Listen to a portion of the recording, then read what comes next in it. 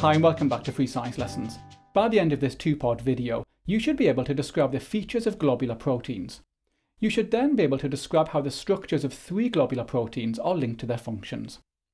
So far in this topic, we've had a good look at the structure of proteins. Now, one key idea you need to understand is that the structure of any protein is critical to its function. Scientists divide proteins into 2 very broad groups based on their structure. These groups are called globular proteins and fibrous proteins, and in this video we're looking at globular proteins. I'm showing you the simplified structure of a globular protein here. As you can see, globular proteins tend to have an approximately spherical shape. Now, the key feature of globular proteins is that they're soluble in water, and you have to be able to explain why. We've already seen that some amino acids have got R groups which are attracted to water. These are called hydrophilic amino acids. Globular proteins have got hydrophilic amino acids on their surface. This means that the hydrophilic R groups can interact with water molecules, and this makes globular proteins soluble in water. Other amino acids have got R groups which are not attracted to water, and these are called hydrophobic amino acids. In globular proteins, we find the hydrophobic amino acids deep in the centre of the protein, well away from any water molecules. Coming up, we're going to look at the structure of the globular protein hemoglobin.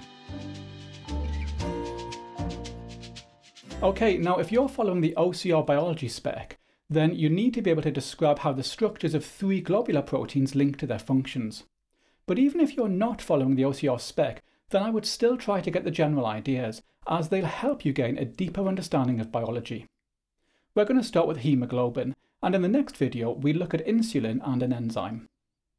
Okay, now hemoglobin is a globular protein with 4 polypeptide subunits. 2 are called the alpha subunits and 2 are called the beta subunits.